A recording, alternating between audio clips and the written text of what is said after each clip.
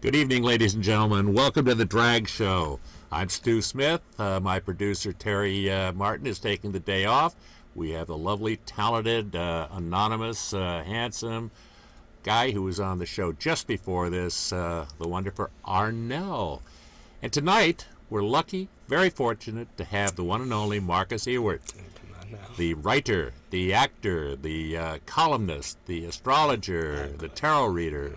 God, she does everything, ladies and gentlemen. But she's also a boy. Wow.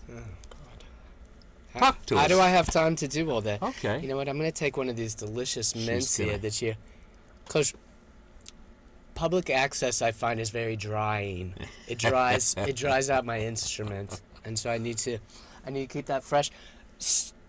Do you prefer Stu or Stuart? Yeah, Stu. Okay, Stu. Yeah, absolutely. Stu, I'd like to give you something. I'm so honored to be...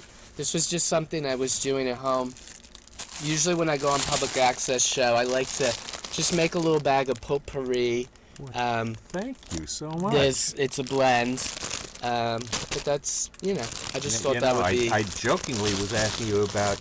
Well, I was telling you about my experience with Keith in Morocco many, many years ago. What is, for those who might not know, I know what keef is, sure, but for those who might not know. Keef is kind of a resiny type of dark substance that we smoked for the most part. Sure. And it gave me a feeling of a difference than estrangement from my body. This is what we would now call a controlled substance. Yes, okay. yes. In but fact, it was controlled then. It was controlled then, sure. But, in those days in Tangier, the gendarmes were the best suppliers you could have. So, and everybody used it a little bit. Oh, sure. And well, I did not. I gave it a lot of thought. There is catnip and basil. So you think I'm kind of catty? But not so much the keef. Well, I don't know you. I'm just getting to know you. Isn't that what this is for? We get in a sense, yeah. We get to know each other. Although, didn't we at one time work together at Plan It Out? Excellent segue. Excellent public access segue. We did. We did. Yes. Okay. Let's see. Back in the 90s. The internet was coming into being, and I and some other people, mostly me though, we did shows on Planet Out, the world's largest LGBT site at that time. I don't know if it still is now or not. And we just did hundreds and hundreds of videos with all these different characters, and oh my God, we did animated weekly not animated, we did live horoscopes every week, and in all this greatness, accoutrement,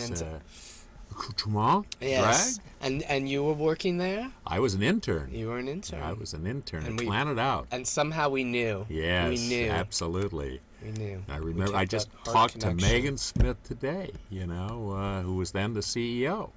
I think one of the first lady CEOs, lesbian lady CEOs of a major corporation, because AOL, I think, was then the big player in Plan It Out. That's right, AOL. Dial-up. Yeah, exactly. Email. What was email? Well, that's... Okay, now I'm going to do a public access segue here, Good. Which is... So, one of the first drag experiences that I did, this was in 96, pre-Plan It Out, sort of right before Plan It Out, and I did an event called Live Psychic Drag Queen Hotline, and 24-hour live Psychic Drag Queen Hotline, and I got 50 drag queens, SF drag queens, and how it was supposed to work.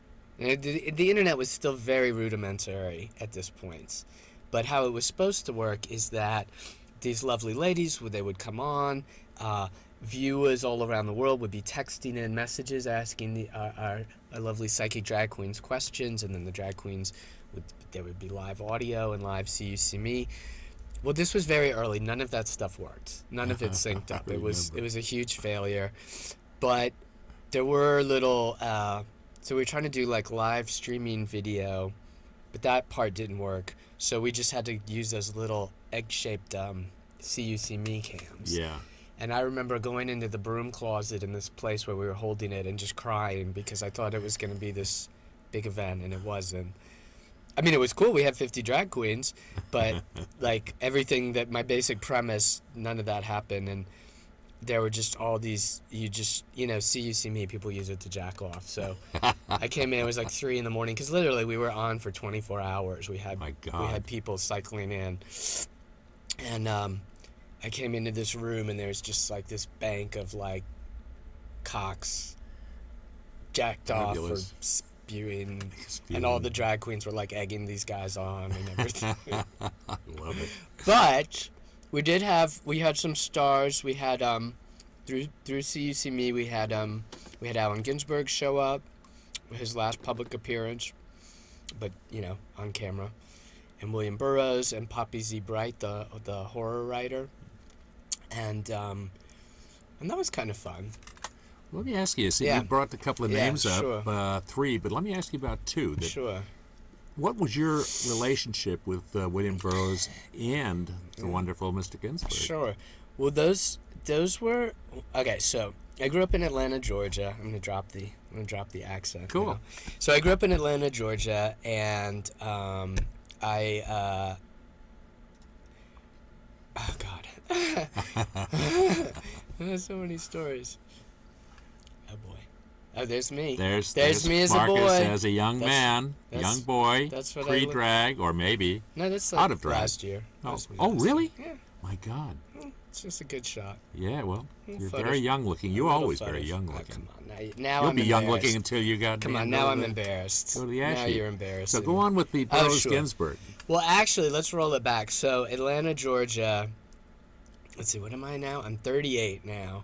And in Atlanta, I was like 13, and I was watching public access. Wow. Do you see how it all Yeah, comes it's back fabulous. around? Yeah. And there was this show in Atlanta called Video 69 or something like that. And then they would show new wave videos, and then they would have local acts. So they had this person, RuPaul Charles, come on.